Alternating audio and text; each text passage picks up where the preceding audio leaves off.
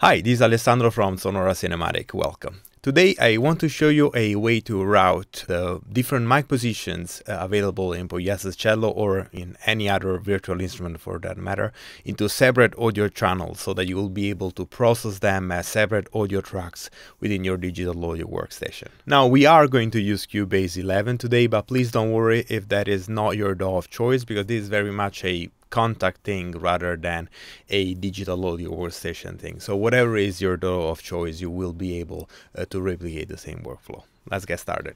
Okay, you'll see that I have here open the textures patch from Poiesis Cello here in Contact, and I was playing a little bit with a different mic position. Just a quick refresher: the first one is the pre-render stereo mix, and then you have large diaphragm condenser ribbon mic and a small diaphragm condenser. Okay, so it comes loaded in this way, and to get the outputs section in Contact, you need to go over here and make sure that this one is ticked. This is important, otherwise you won't be able to follow along. And if I play here now, you'll notice that my signal is going through stereo 1. Now, the different mic positions are mono signals, so I think in order to have the maximum control, the ideal choice here would be to have one stereo track that we can route the mix signal to, and then 3 mono tracks to load the 3 different mic positions and process them separately. So let's do exactly that. Okay, to do that, if you click on the plus sign on outputs, basically this is exactly what you need. A number of channels you want 2 because it's a stereo track, and you want just one of it because we only have one stereo signal.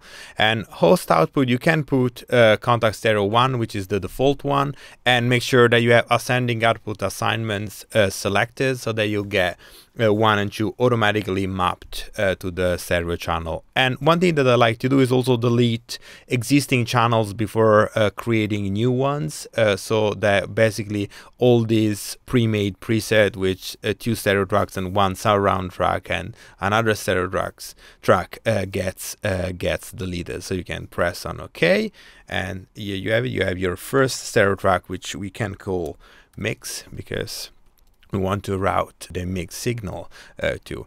Then we're gonna do the same again, but we're gonna create 3 new channels, 3 new tracks, but with just 1 as output channel, as a number of channels, because we want 3 mono tracks. And this time I won't select delete existing channels before creating new ones, otherwise we're gonna delete the stereo track that we already created. Now, as host output, I like to use the unassigned one, but I would recommend starting from number 2, because I had an issue occasionally where selecting number 1 gets assigned to the aux output in Cubase for whatever reason. I think it's a little bug within Contact.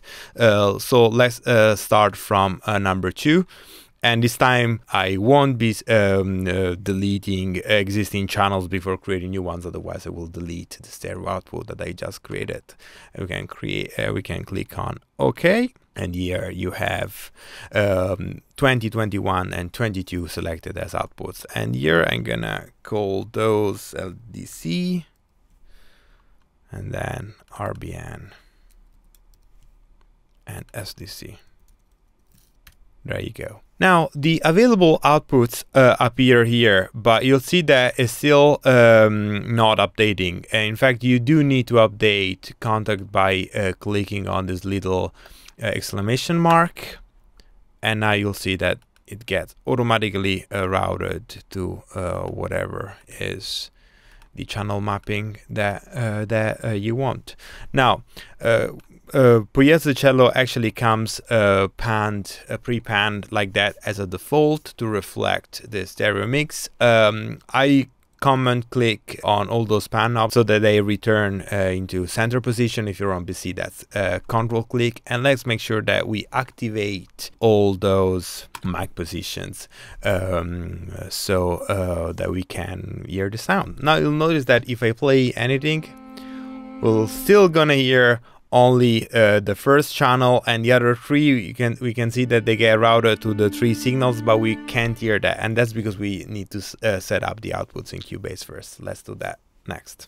Before we get back into Cubase and we assign the outputs, one thing that you can do is to save these as a preset for the outputs, so that any instance of Poiesis Cello that you want to open and you want to process this way, you have it already available. You don't need to do this again, which is pretty nice. You can save output section preset as, and I'm gonna call it Poiesis Cello, although I already see that I already have it saved, so I'm just gonna name it the same and override it and replace.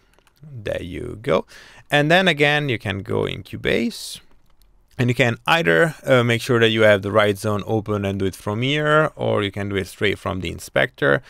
On the outputs, we see that we only have available the first one right now, but we also want 1, 2, and 3, which are the 3 other outputs in contact that we selected.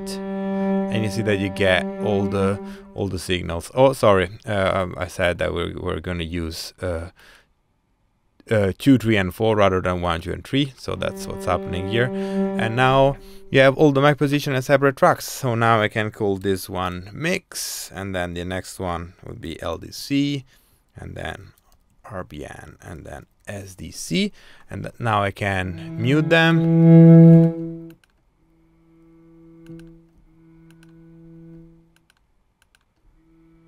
And then I can pan them independently. I have my mixer on the top screen over here, so I can, play with the panning. I can probably mute the mix and, create my own mix.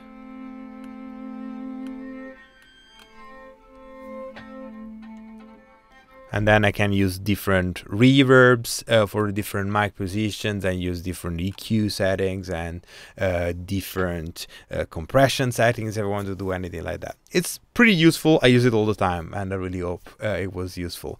Poiesis Cello is still on intro sale. We decided to extend the intro pricing until the end of the big Black Friday sale, so you'll still be able to get it on Sonora Cinematic for £79, VAT included. And thank you so much for watching. I really hope this was useful, and I'll see you next time.